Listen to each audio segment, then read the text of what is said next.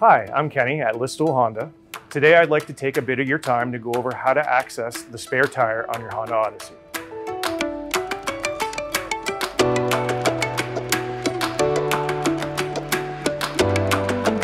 On the Honda Odyssey, the spare tire is located under the floor of the second row of seating. To access the spare tire, first remove the second row floor mats and place them aside. This will reveal the floor carpet. Next, grab the tab on the floor carpet and lift to expose the floor lid. Finally, grab the handle on the hard floor lid and lift it upwards to reveal the spare tire. For more details on this feature, see your owner's manual, and to learn more about other features offered on your Honda, give us a call or visit us online at listowelhonda.com.